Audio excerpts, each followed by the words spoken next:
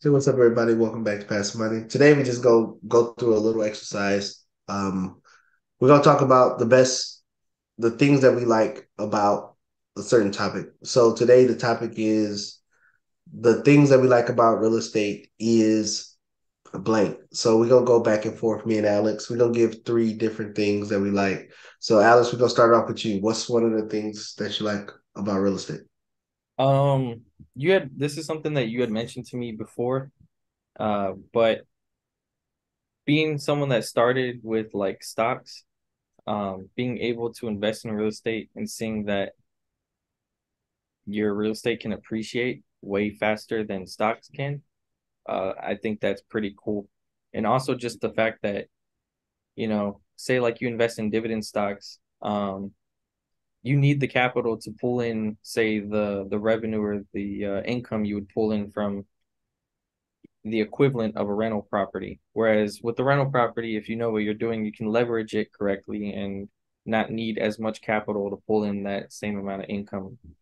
So I think the income that you can make from it and the appreciation is pretty impressive. It's not like you just named all three of yours off the bat. but Well, my but bad. It's okay, all right. So I'm not gonna go that deep into it. So for me, one thing that I like about real estate is the tax advantages that this is my number one. The tax advantages that it allow. It allows to write off a lot of things.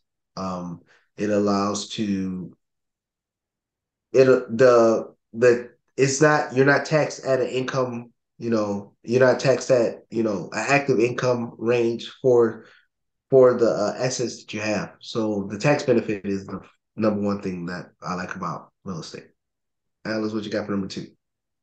I would say this is probably the more evil part of me, but I think it's cool like owning little pieces of the world, each property you buy. So, I don't know, just kind of like the Monopoly game. Just knowing that you can grow and grow and grow your portfolio. And I mean that's the thing is owning a little piece by piece, growing it, one at a time, 20 units at a time, whatever. Just every deal produces more income. That's a good one. For me, the number two thing, and it's gonna sound corny, the number two thing is having the ability to help people out. And what I mean by help people out, being a landlord is not, I mean, yeah, offering you giving them a place to stay. You're investing, but let's be real, being a real estate investor, the reason why you offer them a place to stay because you can find a financial benefit out of it. But what I mean by helping people out is I like the fact that I can go and do deals that's better than most. Most people just go out there and be like, oh, they listed it for this price. This is the price, this is what I'm gonna pay. I'm not. And I can go do a deal and I can make the deal so advantageous that I benefit as a real estate owner or investor, but also the tenants be able to benefit. What I mean by that is 99% of my tenants, 99%. I have one that pays, over market rate, but 99% of my tenants don't even pay market rate for their rent. So giving them that ability, letting their income grow and then they can still pay me. And the reason why they don't pay market rates for rent is because I did the deal so good that they can still get they can pay the rent and we both benefit and they're not paying market rates, they're not getting stretched thin, and I'm still operating on a good level and it works out for both of us. So it's corny, nobody want to hear, oh, I'm helping people out. But that's the real reason why I like real estate. What's your number two? My I next mean, one, what's your number three? yeah, my next Yeah. is the freedom that comes with it. And I wouldn't say I'm not gonna say I'm 100% free yet. Um, I think I would still be living tight and pushing hard if I say lost my job and it was just dependent on, our outsourced income streams. But Mhm. more and more, I would say like each deal I can get done, and the more I can grow, our portfolio, there's this like sense of, I've accomplished this. Now I can say enjoy a little bit more of life or whatever.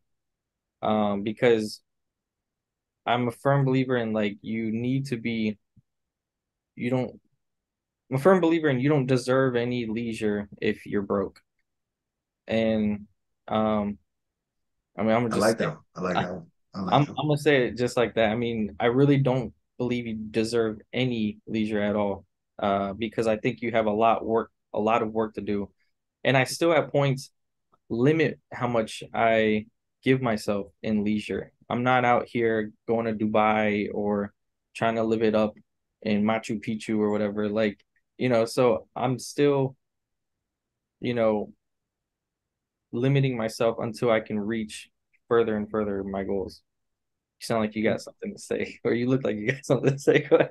No, no, go ahead. I'll No, say no, it. go ahead, go ahead, go ahead, go ahead. Yeah, when he say he don't splurge, he don't splurge. If it's if it's a penny hanging out there, he ain't spending it. He ain't doing nothing.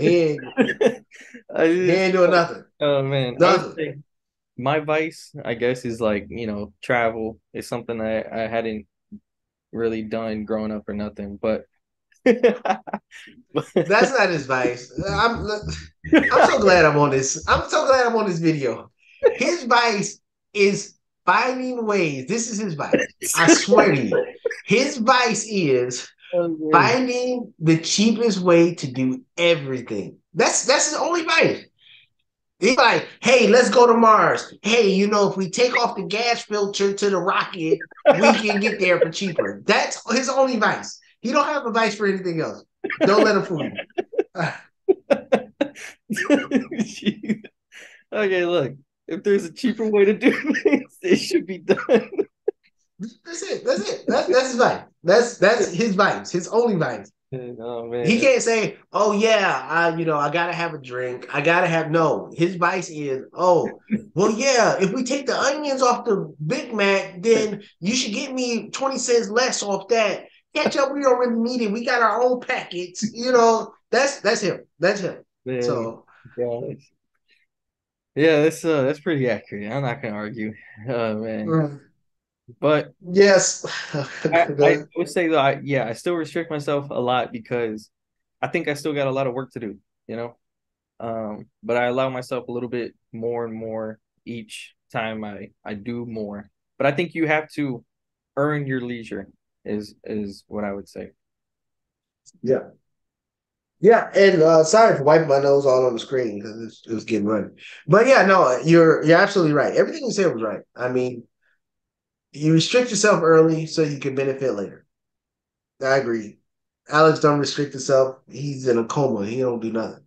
But all right. So my third thing. Let me get to my third thing. My third thing about real estate investing, like Alex, I don't celebrate nothing. I always look at the first of the month as, that's my birthday. I mean, the reason why I say it's my birthday is because I have the ability to bring money in.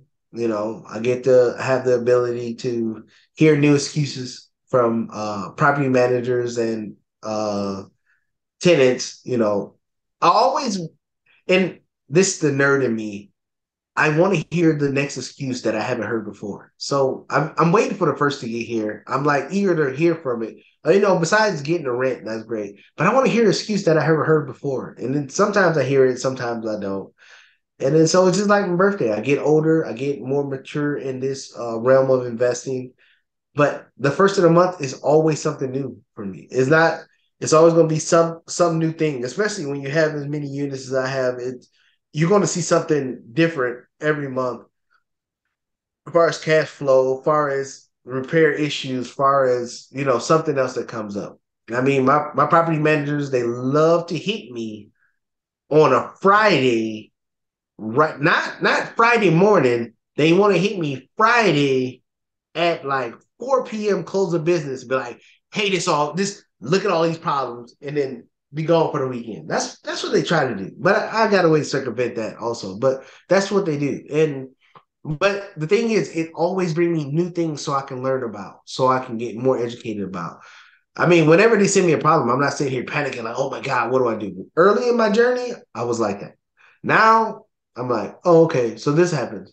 And then and it goes back to the thing of building relationships with with contractors, with general contractors and things like that, plumbers, electricians, having that, even if they don't work on the projects that I have, is somebody I can, bounce ideas off of. And then so I tell them what the issue is, they be like, all right, this. And then I can always go back to the property managers or whatever, and then be like, all right, this is what we doing. So, but the first of the month, I call it my birthday because I get 1 month older into the cycle.